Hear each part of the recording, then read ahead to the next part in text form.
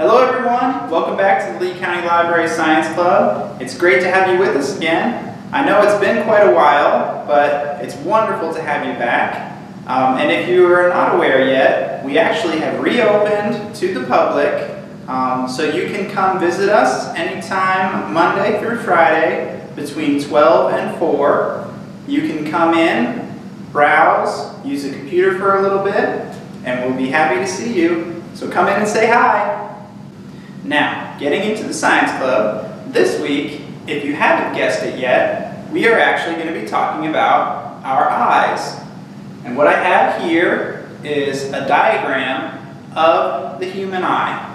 So we're going to go over the major parts of the eye, what they do, how the eye works, and then our experiment at the end is actually going to use a weakness in our eyes to create an optical illusion. And it's pretty cool. We're going to start with the outer parts of the eye and work our way back into the inner parts of the eye. So we have the outer part of the eye here and the inner part of the eye back here. So the first thing we're going to talk about is this clear dome shape at the front of your eye. That is called the cornea. Now what the cornea does is it takes all of the light that's outside the eye and it focuses it in towards the middle of the eye.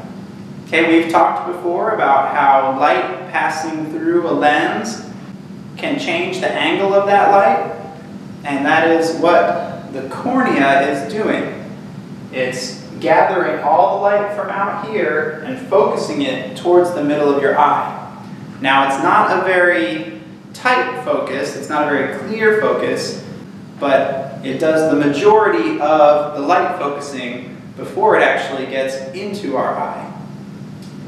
Now behind the cornea we have that colored ring around your eye, which is called the iris. And this is the part that is different colors in every person. My eyes are brown, a lot of people have blue eyes, there's even some green or hazel. What color are your eyes? But the iris does more than just look pretty. It actually controls the next part of our eye, which is the pupil. And the pupil is that dark spot in the very center of your eye. Now, what's a little bit strange about the pupil is it's not really another part of the eye. It's actually the empty part where there's nothing there, and so the light goes through it. But it looks black because all the light is going in through the pupil and getting absorbed inside the eye. There's very little light that gets reflected back out, and so the pupil appears black and dark to us. Now the pupil actually controls how much light gets into the eye. As you've probably seen, your pupil can get larger when it's dark out to allow more light into your eye so you can see better in the dark. And it also gets smaller when it's really bright to allow as little light as possible in so that you don't hurt the inner parts of your eye. And your iris, that ring, controls the size of the pupil in response to the light. So just behind the pupil is this area, which is called the lens. Now this actually is a lens designed to focus the light into a clear image that our eye can perceive. And it's a little bit different from the cornea. As I said, the cornea takes a very broad area of light and focuses it smaller so that it gets through the pupil. Now that cornea provides a very broad focus of the light. Okay, it takes all of this and brings it into this small area. But the lens takes that smaller bit of light and focuses it really sharply as it comes towards the back of the eye. Now the cool part about the lens is that it's actually flexible. It's able to change its shape to adjust for looking close or looking really far away. And how it does this, on either end of the lens is what's called ciliary muscles. And those ciliary muscles pull on the lens to adjust its focus ability. So when those muscles relax, the lens gets shorter, but it also gets fatter. And it does that when you're trying to read something that's really up close. When you're looking far away, those muscles pull, the lens gets taller but also skinnier, and it lets you see farther away. Now once the light passes through the lens and is focused to the appropriate distance, that light goes back all the way through until it hits the back of the eye. And this thin layer along the back of the eye is known as your retina. The retina is what is called photosensitive tissue made up of different cells called rods and cones. Now, rod cells are designed to process images on a broader scale. Okay, there are rod cells all over the back of the eye. They are what allow us to have peripheral vision. But, as you know, your peripheral vision is not as clear, it's not as focused, and the colors are not as sharp in your peripheral vision. And that's because of the rod cells. The other type are called cone cells. And your cone cells are designed to hold a very small area, but to focus very sharply on that area. And that is why there's this small area called the fovea, and in here is where almost all of your cone cells are concentrated. And you'll notice it's directly behind your pupil. So when the light comes in and it's focused by the lens, your light is getting focused on the fovea, where all those cone cells are, which is why our direct vision is so clear. When we look at something, like words on a page, we are able to focus and see them sharply and clearly because of those cone cells on our retina. And all of that photosensitive tissue, what it actually does is it converts the light input, okay, the light waves that are coming into our eye, they land on this photosensitive tissue and it converts that light information into electrical signals. Which, if you don't know, electrical signals is how our body communicates with itself. All of the nerves that run through our body that tell us when we're cold or hot, or when you stub your toe and it tells you that it's painful. All of those are electrical signals that nerves in our body send to our brain. And so that's actually what the next part of the eye is. Down here, this piece that leaves the back of the eye and goes in and actually connects to your brain, that is the optic nerve. Optic means eye. That is the nerve of the eye that carries the electrical signals from your retina to your brain. So, just a brief recap. Your cornea provides a general focus for the light. It focuses it through your pupil, which the size of your pupil is controlled by the iris. It passes through your pupil into the lens, and the lens focuses it more sharply to the back of your eye, where it strikes your retina. Your retina receives those light waves and converts them into electrical signals. It then passes those electrical signals along the optic nerve back to your brain. It's pretty cool, huh? Now, the human eye has some really good qualities and some not quite as good qualities. So, one of the really good qualities of our human eye is, as I said before, the ability to focus so sharply directly ahead of you. Now, this is common in a lot of predator animals. Birds of prey like eagles and falcons, they actually can see even better than us at long distances. But in general, humans have very good long-range, sharp-focused eyesight compared to the animal world. One thing, though, that our eyes actually do worse than a lot of the animal kingdom is the speed at which we can see. The eye can process a certain number of images per second. In the human eye, it holds an image for about 1/15th of a second, which means in general we can process about 12 images per second as separate images.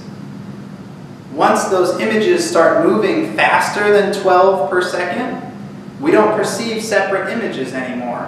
We just see a continuous image. That is actually how movies and TV and cartoons, that is how they work. It's a series of still images that are shown so rapidly that our eye perceives them as continuous, regular motion. Now, there are actually a large portion of the animal kingdom that sees faster than us. For instance, in your own home, your dog perceives the world at a faster rate than you do.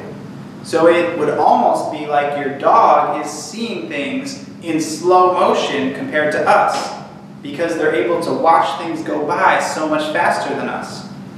For instance, if your dog sits and watches TV with you, your dog is not seeing the continuous motion that we are.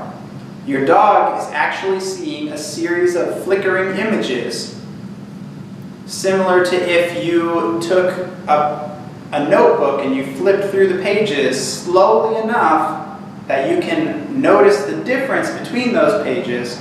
That's what your dog is seeing. Now, your dog only sees about 25% faster than you. But there are animals like the peregrine falcon, or the snapping shrimp, or even that housefly that's so annoying and so hard for you to hit with the fly swatter. All of those animals perceive the world at more than 100 frames per second. So think about that. I said we would see like 12 to 15 frames per second. Some people more, some people less, but it's around there. That fly that you're trying to hit with the fly swatter is perceiving more than 100 frames per second. So that's why it is so hard to hit, because it's seeing everything faster than you are. And when you're swinging at it, you're almost moving in slow motion to that fly. Now, we are actually going to take advantage of our slow vision today to create an optical illusion for ourselves. What you'll need to do this is this template, and there is a link in the description below for you to be able to download this template. You go ahead and print it out. You'll need some scissors, some glue, and a thin wooden dowel or a skewer, something like that. Now, I have printed my paper on construction paper or cardstock, so it's actually a little bit thicker and a little bit stronger. You, if you only have regular computer paper to print it out on, you might want to also get some index cards to stick the pieces to. If you just use the regular paper, it can be a little bit flimsy and a little bit floppy, and it kind of ruins the illusion. So once you've got everything you need, let's get started. Now, the first thing you're going to do is just cut out each of the 4 images on our template. Okay? Now once you've got all 4 of these cut out, if you don't have them on cardstock and you just have regular paper, I would suggest gluing each piece onto a different index card. That way it'll have some rigidity and it'll be stiff enough to work with what we're doing. Next thing we're going to do is take each piece and fold it in half with the front or the picture side into the fold. So like I said, the picture side goes into the fold. So you should have 4 pieces that are folded with the images to the inside.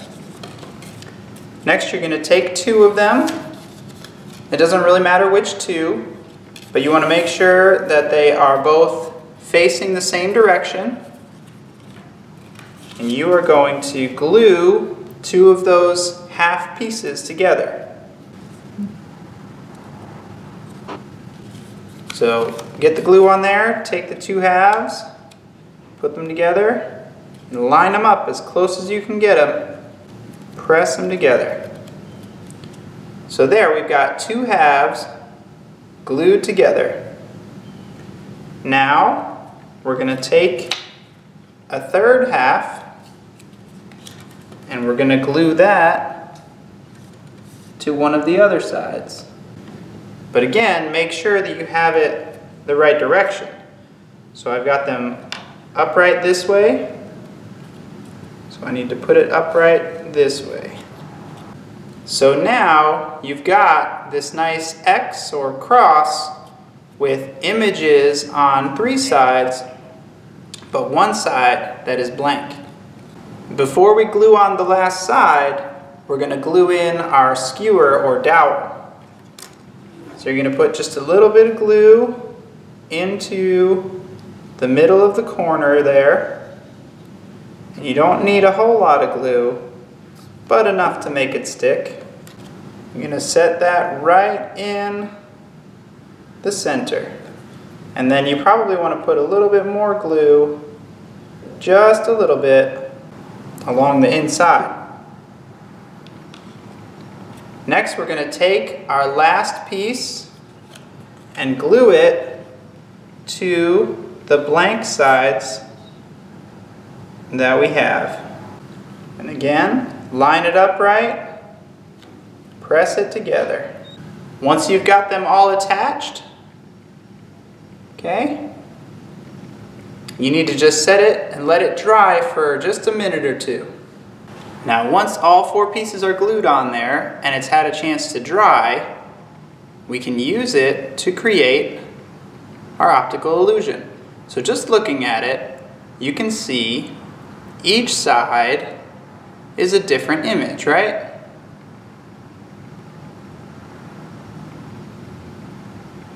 As you go a little bit faster, you see those images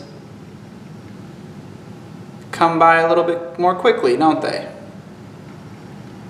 Now, if you start to get a lot faster,